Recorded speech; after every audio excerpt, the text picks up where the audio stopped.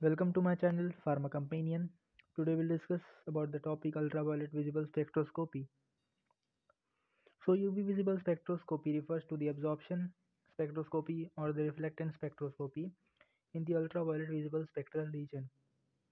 UV visible spectroscopy is an analytical method that can measure the analyte quantity depending upon the amount of light received by the analyte.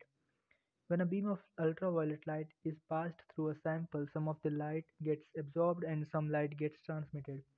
The amount of transmitted light is measured in the UV spectroscopy. So in this diagram you'll see the ultraviolet and visible area which measures up to from 200 nanometer to 800 nanometer. So first of all, gamma rays range from 0.0001 to 0.01 nanometer, and then X-ray starts from 0.01 nanometer to 10 nanometers as shown in the diagram. Then the ultraviolet and visible region starts. On going from right to left in this order increases the energy, and on going from left to right in this order increases the wavelength. And all as we all know, the blue and the violet region consist more wave number, and the red region consists of more wavelength. So this is the basic diagram for the ultraviolet spectrophotometer, which consists of a source from which the ultraviolet light is passed, and it is then passed to the monochromator, whose function is just to convert the polychromatic light into monochromatic light, and then the single beam of light is passed through the sample and detected in the detector.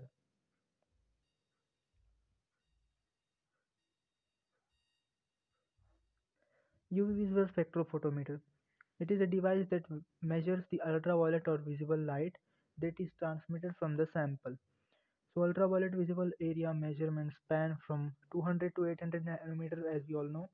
The absorption by a molecule of ultraviolet or visible radiation results in the transition between molecules' energy levels from lower energy state to the higher energy state.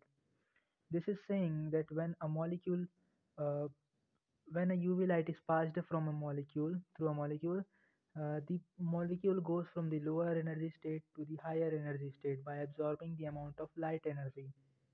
UV visible spectroscopy is a cost-effective, simple, non-destructive analytical technique suitable for a large spectrum of organic compounds and some inorganic species. As a function of wavelength, UV visible spectrophotometers measures the absorption of transmission of light that passes through the medium. In order to classify and measure the concentration of substances in liquid stream, HPLC is also incorporated with the UV visible spectrophotometer. Then, what are the theories of UV visible spectroscopy? The general theory is that when a beam of UV light passes through any molecule containing conjugation, that means double bond or transfer of the electrons, or electronegativity, then the electrons of the molecule undergo transition from lower energy state to the higher energy state, or from the lower molecular orbital to the higher molecular orbital. Here, three distinct types of electrons are involved in the organic molecules. First is sigma electrons. As we all know, it is present in the saturated bonds. UV light does not excite sigma bonds, thus they do not get absorbed, and therefore some of the molecules that contain sigma bonds are used as solvent in the UV analysis, like paraffins. Then second is pi electrons. As we all know, pi electrons are present in the unsaturated bonds and in all aromatic compounds. Next is N electrons. Those electrons that are not involved in the bonding between atoms are called as N electrons, and some of the atoms like sulfur, nitrogen, oxygen, halogens contains these N electrons. In this graph or in this diagram, we'll see the transition of the electrons. As you can see, the sigma to sigma anti-bonding transition takes more amount of energy, and then sigma to pi star molecular orbital takes second place, and then pi to sigma star transition takes place.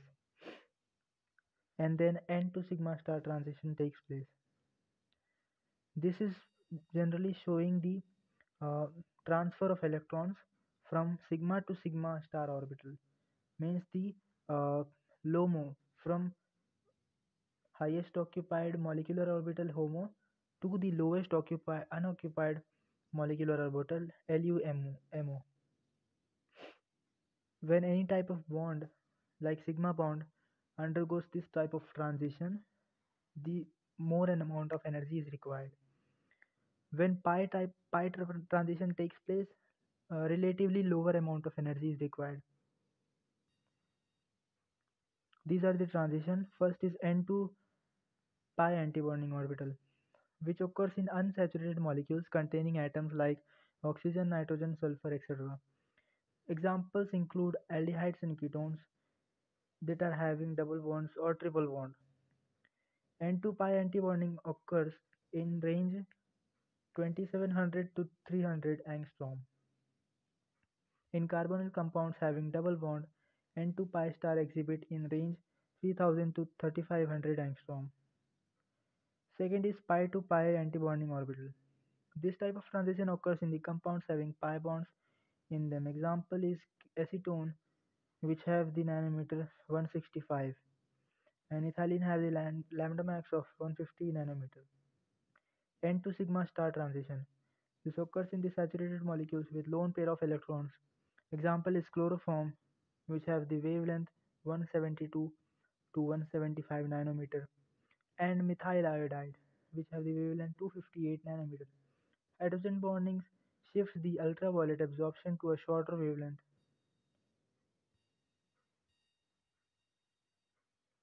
Fourth type of transition includes sigma to sigma antibonding orbital. In this, all electrons in the single bonds are with no lone pair of electrons are involved in saturated hydrocarbons. In this type of transition, large energy is required, so absorption band occurs in the far UV range, and the range lies from 126 to 135 nanometer.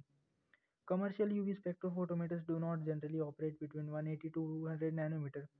That's why sigma to sigma antibonding orbital transition cannot normally be observed. Example is methane,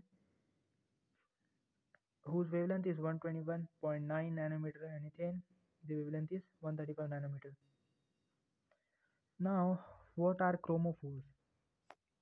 Chromophores are any groups which exhibits absorption of electromagnetic radiations in the UV region, and it may or may not impart any color to the compound.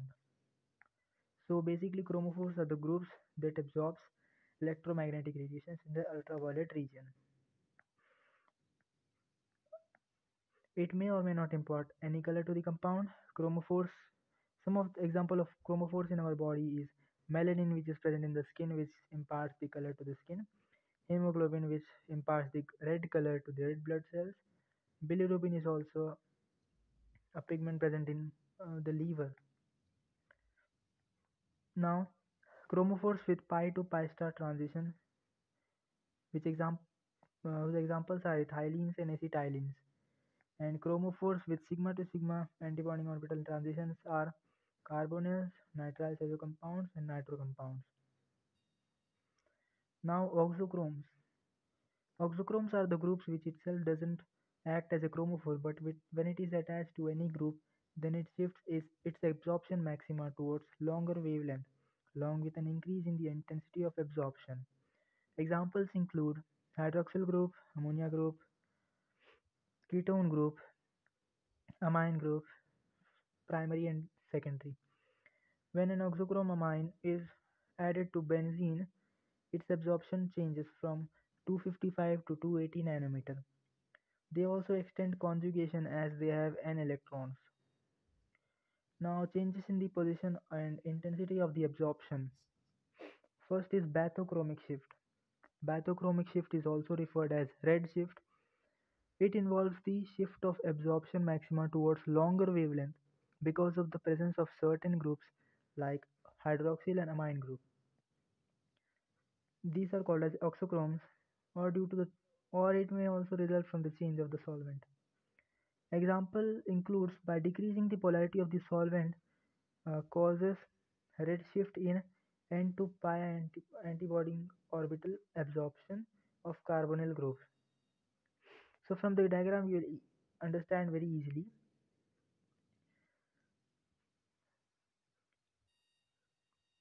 The decrease in the intensity of the radiation is called as hypochromic shift. Increase in the intensity results in hyperchromic shift, and increase in the wavelength results in bathochromic or red shift. Decrease in the wavelength results in hypsochromic or blue shift. Second is hypsochromic shift or blue shift. It involves the shift of absorption maxima towards shorter wavelength and may be caused by the removal of conjugation in a system or by change of solvent. So there is an example of aniline, which when it is present in the basic or normal solution, there is no electropositivity in it. But in acidic solution, it shows electropositivity, and as electron pair is no longer present, that's why conjugation is also removed. So third is hyperchromic shift. It involves the increase in the intensity of the absorption and usually brought about by introduction of an auxochrome. Example, methyl group in the second position of pyridine increases Emax from 2750 to 3560,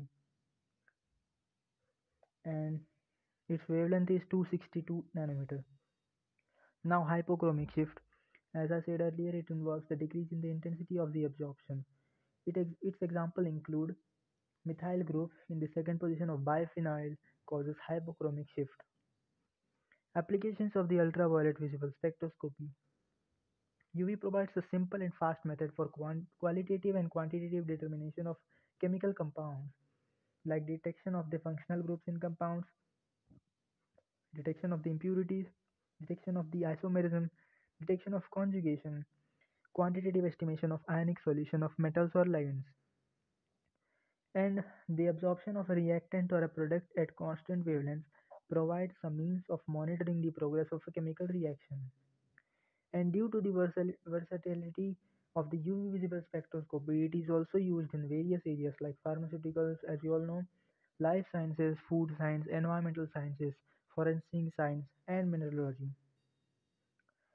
So these are the references that I referred for making these slides. Thank you so much for watching.